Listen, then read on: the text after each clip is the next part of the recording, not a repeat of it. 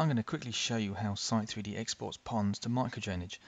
This example has 7 ponds, all of which export to the same MDX file.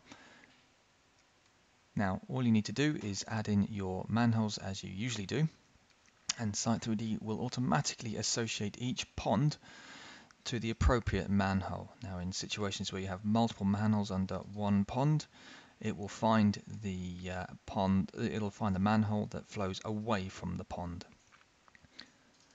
To export that, save it out as an MDX file, choose the appropriate network, and then load that file up into Microdrainage.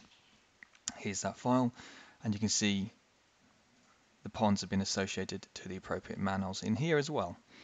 If we go to our network and pond information, you can see the shape of each pond as you go.